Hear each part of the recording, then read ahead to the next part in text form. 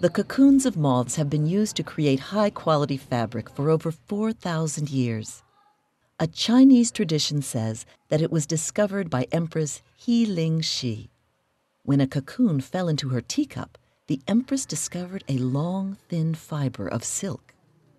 The royal families of China loved silk and thought it was worth more than gold. The secret of its production was kept by China for 2,500 years. It is said that eventually the secret was taken away by a Chinese princess. One day, the princess left to get married in India. In her hair, she hid some silkworm caterpillars and mulberry seeds for their food. In the Vietnamese town of Vong Nguyen, silk making has been an important business for over 1,200 years. Many of the village people keep silkworms in their living rooms. Each basket contains hundreds of silkworm caterpillars. This is the young or larval stage of a moth called Bombyx mori. Taking care of these caterpillars is hard work. The caterpillars have to eat every 2 hours during the day and every 3 hours throughout the night. They eat only mulberry leaves. The caterpillars live only 3 weeks and spend all their time eating. After 3 weeks, the caterpillars are placed on tree branches. Here they begin to spin their cocoon. They create this cocoon to protect themselves as they turn into adult moths. First, the caterpillar creates a loose pattern of fibers. Eventually, it becomes closed off from the world. The silk fibers come from a part of the caterpillar's mouth called the salivary glands. The insect spins its head around, and an unbroken silk fiber comes out. This fiber ranges from 400 to 600 meters long. To complete the cocoon, the caterpillar doesn't stop working for 3 days. The silk farmers cannot allow the caterpillar to become an adult moth.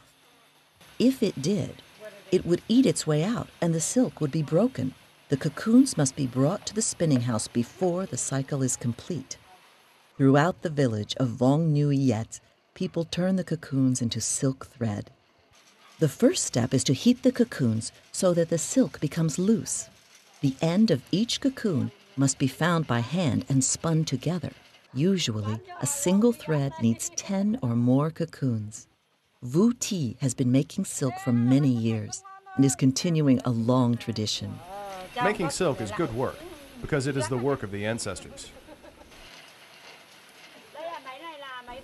The silk being spun here is done in the old way, as it has been for many years. This machine over here makes it in the new way. The old spinning machines haven't changed much for over 1,000 years. The modern machine next to them has been designed for a finer, higher quality silk thread. It is much faster, but the ends of the silk fibers still have to be found by hand. Once the silk thread is made, it will leave Vong Nguyen and be sent to the weaving town of Van Phuc. Here the silk is made ready for the weaving machines called looms. Small buildings here have machines from the 1940s. The process of weaving silk is very slow, and the machines must be watched all the time. It takes around 2.5 hours to make 1 meter of silk material. After a lot of work on the part of man and moth, the silk cloth is finally completed. Despite the invention of cheaper materials, natural silk is still loved for its beauty and comfort.